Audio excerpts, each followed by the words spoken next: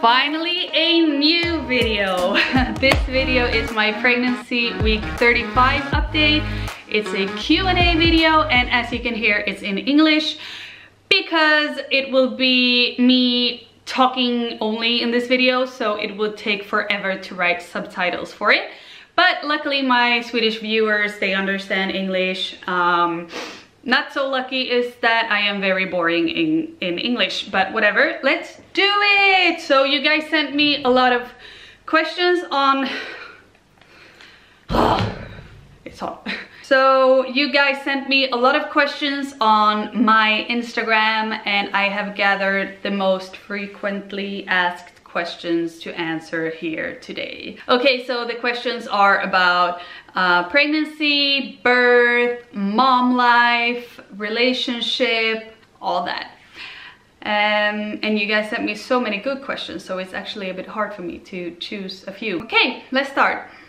Okay, so many of you are asking, do you want more kids after little brother comes out? And yes, we want more kids.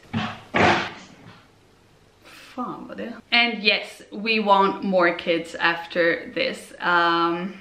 We always wanted a big family, so if we can get a number 3 and maybe a number 4, that would be amazing. But I am also very grateful that we even got 1 kid, 2 kids, so we'll see about that.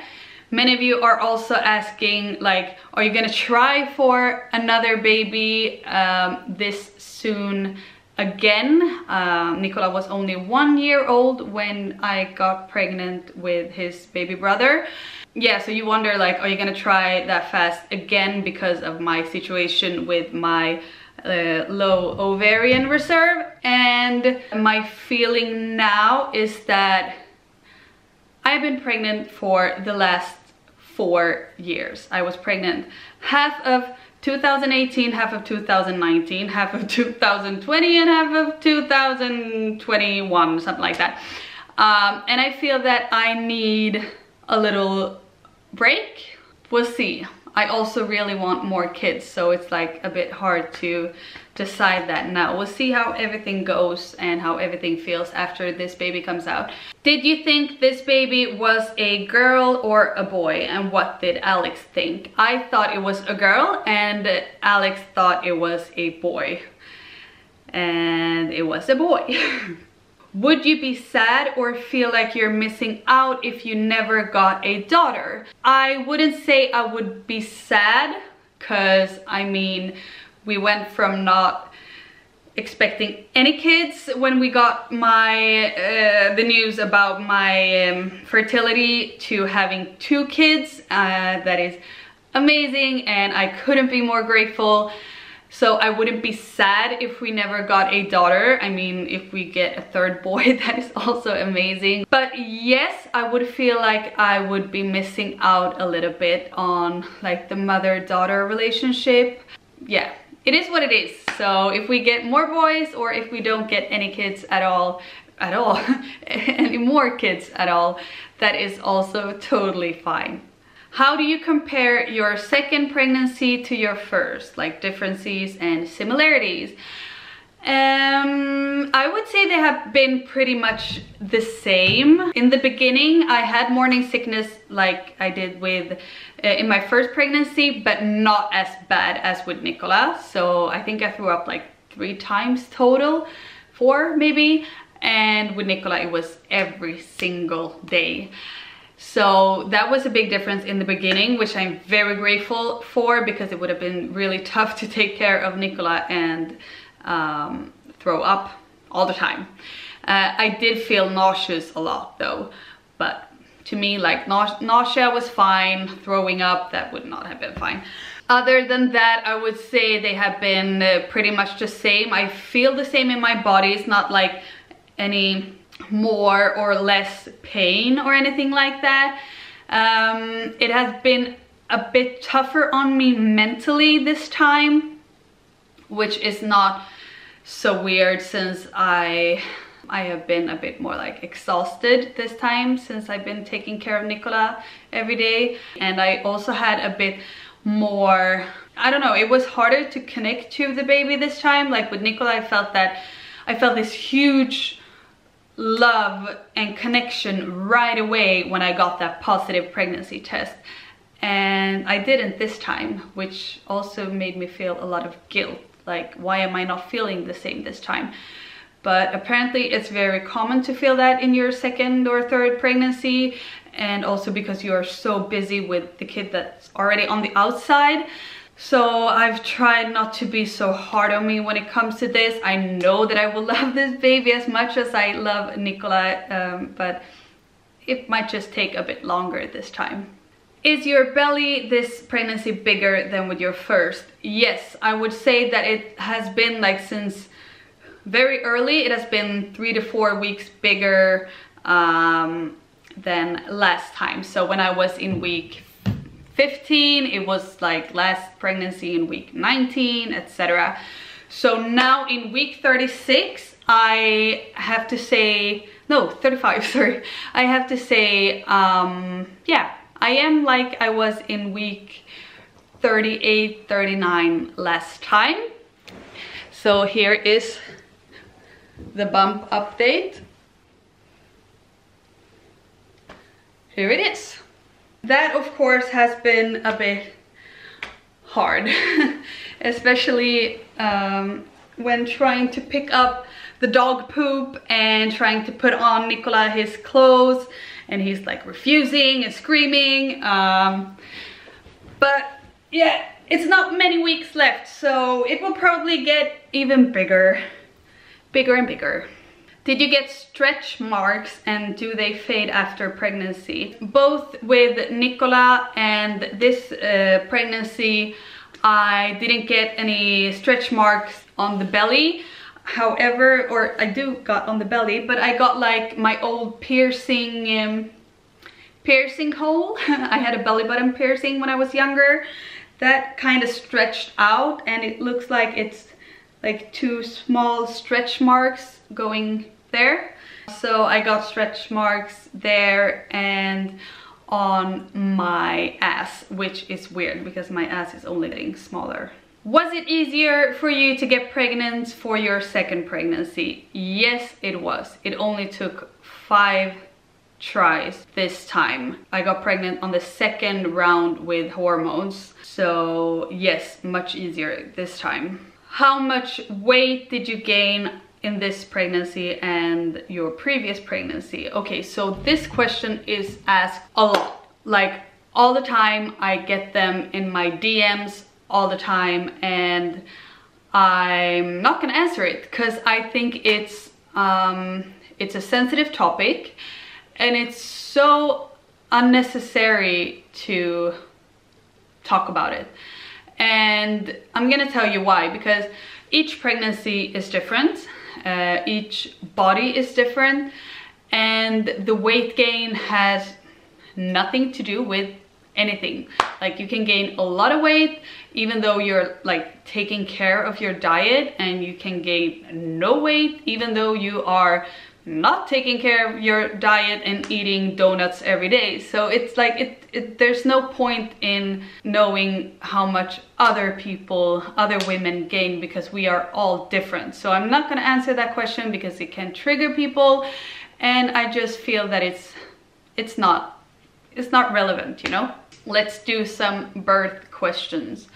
Are you going for a natural birth again? I'm not sure what you mean with natural, because some people say that natural birth is like when you don't take any like epidural or stuff like that, and some people mean that natural is like, yeah, it's either natural or C-section.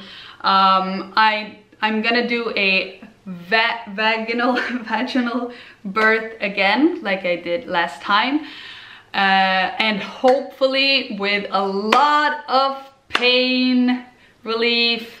And I've talked about this on my Instagram, that I am a bit scared that it will go too fast this time, so that I won't make it to the hospital in time for my epidural. But yeah, I'm like open for all kind of pain relief, because it hurts a lot to give birth.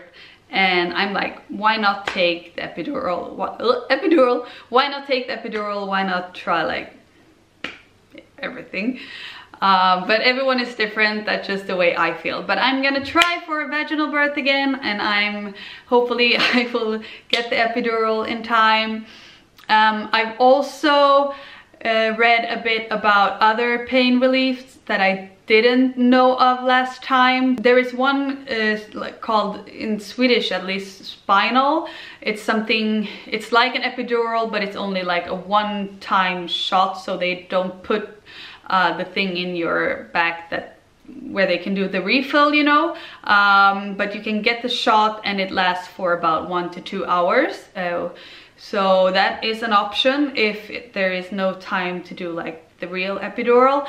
And then there is also one pain relief shot that makes it a bit more numb in the vajayjay when the baby is about to slide out.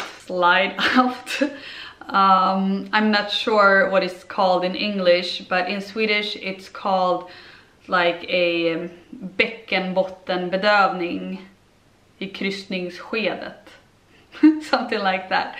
So I'm also gonna ask if it's possible to get that one. I heard that the negative thing about that one can be that you get too numb and you can't feel like how to push, but since I've given birth before, I think I know how to push. So we'll see. I'm trying not to have like too much planned this time, because either way it can go like not as planned. But those are my plans. Like, please give me everything you can give me. How do you prepare yourself for giving birth this time? I wouldn't say I'm like preparing that much. I mean, last time we did all the birth classes and I read the books and all that, so I still got that like in the back of my head. I remember how to like handle the contractions with breathing and all that, so I feel that I got that, and I've done this before. I can do it again. I'm just gonna go with the flow. But then I have also decided some stuff that I'm not gonna sit on that birth stool again, you know, that chair that I sat on if you've seen my birth video. I don't want to sit on that one again. I want to be in the bed, like laying on the side or laying on like half sit up, half laying down with my legs up, like supported somehow. I can also try like being on my knees and holding on to the bed if it's like upright. Hold on to the bed. Yeah, so I have some ideas of what I don't want to do, like the birth stool, for example, and we'll see. And since we have a child now this time, we have also prepared like at my mom's, so Nicola has his bed there, and we're gonna pack a little overnight bag for him.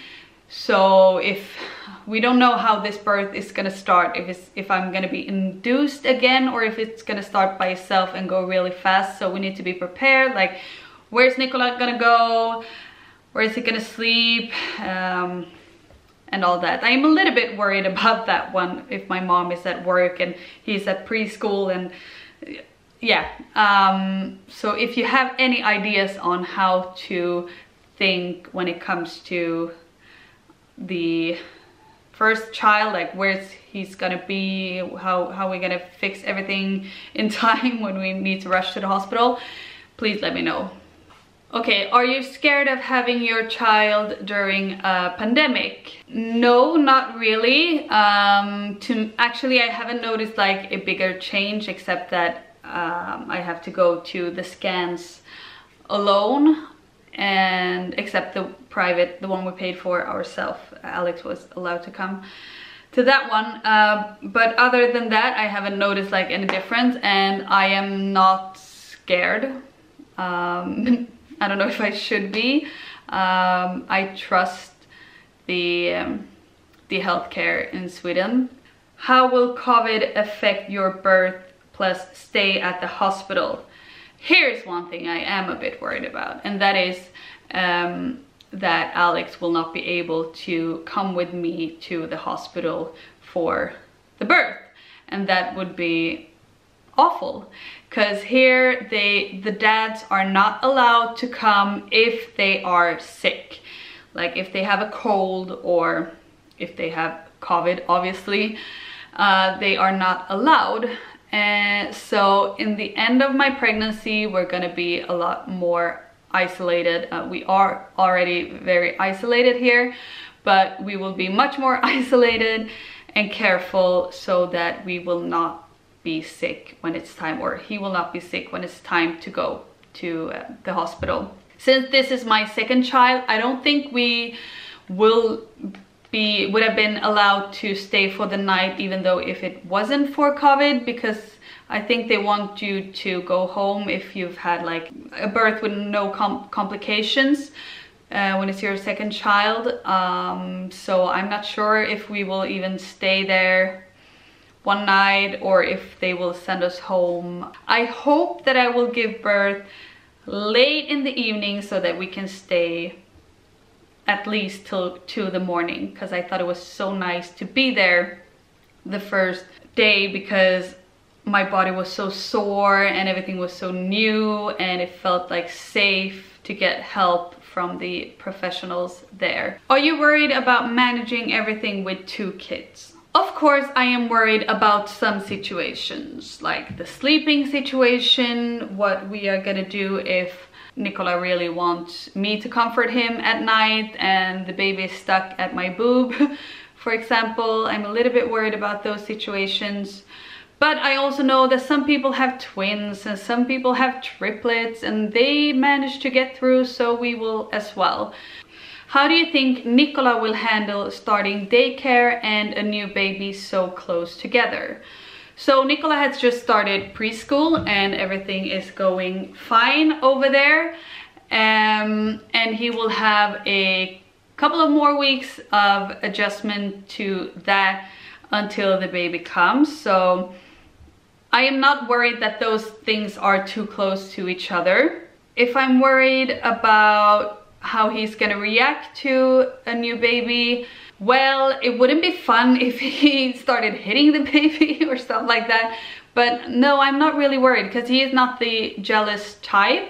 Maybe he's a little bit too young. Maybe he is not in that phase yet.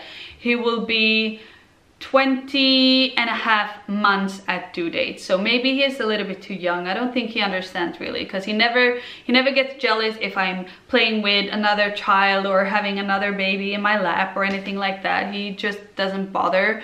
But we'll see, maybe that changes. Why did you decide that Nicola should start preschool now when you are gonna be at home with the new baby? I guess the person means that, like, why don't have them both at home? First of all, I am not on maternity leave 100%. I have never been on maternity leave since Nicola was born, not 100%. I have been working part-time since the day he was born. So for 1 year and 7 months, I have been handling my business and taking care of him at the same time. It has been tough. It was easier in the beginning and it got tougher and tougher the older he got. But I have been able to manage it thanks to that Alex has been flexible with his schedule. So sometimes he took some days off to help, it's his child, to take care of Nicola so that I could work. And we've also had my mom who has been helping me, taking Nicola out to the playground so that I could work for a little bit. It has been manageable up until now. Now it has been too hard, because he is a child that he needs a lot of stimulation and he is wild. I can have 1 kid at home while working part-time, but I cannot have 2 kids at home while working part-time. I am not Superwoman. Aren't you scared of like exposure to diseases like COVID, the RS virus, etc. at preschool with a baby at home? I am not the scared kind of person. Maybe that is bad, I don't know. But no, because right now at the preschools, the COVID situation is like, if the kids are even the slightest like stuffed in the nose, they get sent home. So the kids at preschool are much more like healthy now than before the COVID situation, when parents left their kids there with a stuffy runny nose and coughing and all that. I don't know, I feel kind of safe to have Nicola there, even though we will have a small baby at home, because of that rule that they send them home if they are like have the slightest symptom. We have decided that this is what is best for our family when it comes to preschool and working while being on maternity leave, and that is just, this is the way for us, and other parents and other families can do what they feel is best for them. No need to shame anyone for deciding to leave their child at preschool while having another child at home. Like I said, I am working as well. How has becoming parents affected your relationship, like my relationship with Alex? I would say like this: we have a stronger bond now than we did before we became a family, and of course now we have a person, Nicola, and soon a second person that means the most in the world for both of us, and he is our #1 priority and focus. I say that you have to be okay with your relationship as you remember it being on pause for the first couple of years as parents, and you have to be okay with that and accept that. Like, you can't be the couple you were before you had children, because you don't have that time. You can't do whatever you want and give each other 100% attention. But also know that you will have to work to I would not say find each other, because you haven't lost each other, but find that relationship you had before. I don't know, do you understand what I mean? It's like your relationship changes, and that's okay, but don't forget each other, and remember that you always have to work to keep that spark between you guys. But it's hard the first couple of years. Are you worried that your relationship will change when having 2 babies?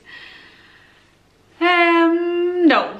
I don't think it will be a bigger difference on our relationship, like 1 kid or 2 kid. Of course, we will have less alone time, like me time, when we have 2 kids, because one will probably always be busy with 1 child, but I don't think it will affect our love relationship. Are you looking for a bigger apartment?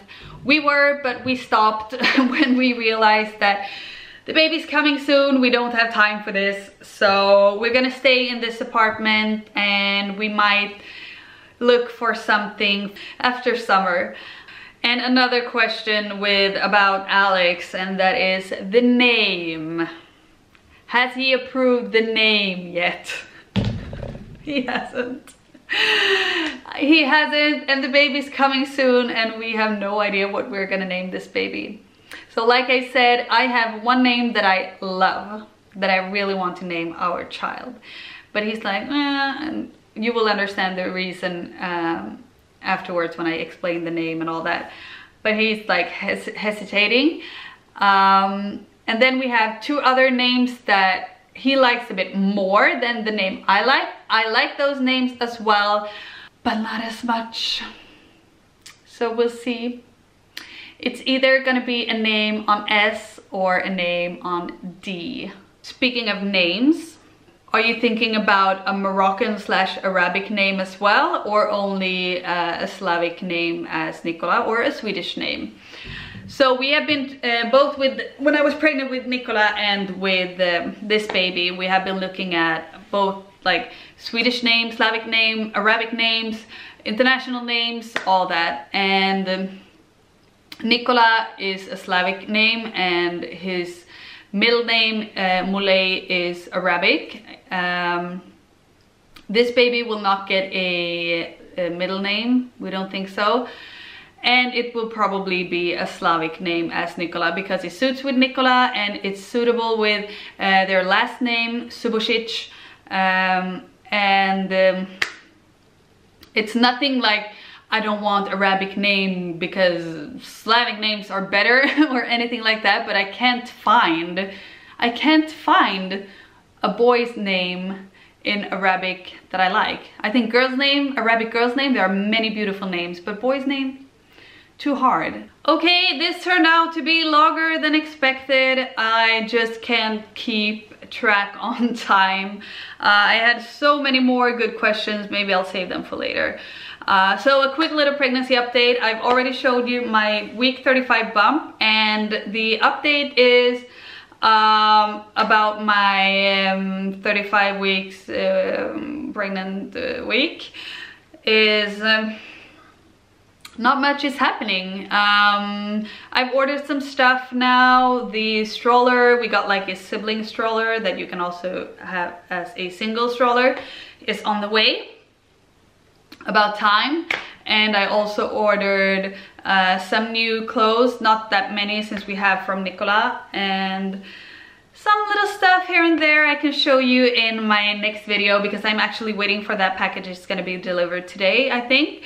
So I can show that to you the next time. But other than that, I am just like trying to adjust to the whole preschool thing with Nikola now. And then I will have a couple of weeks where I can focus on work and also rest a little bit and prepare like a lot of work that needs to be done before birth, so that I can take some time off when the baby comes. Wash all Nikola's old clothes, I'm gonna do that as well.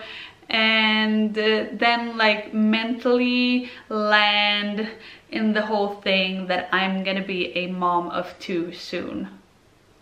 And I mean, the weeks are passing by so fast, so the baby's here soon. But I'm gonna do a my next video is gonna be next week actually, I think. So I can show you the stuff there. And let me know if you want to see some other stuff in that video as well. So, got to go! Bye-bye!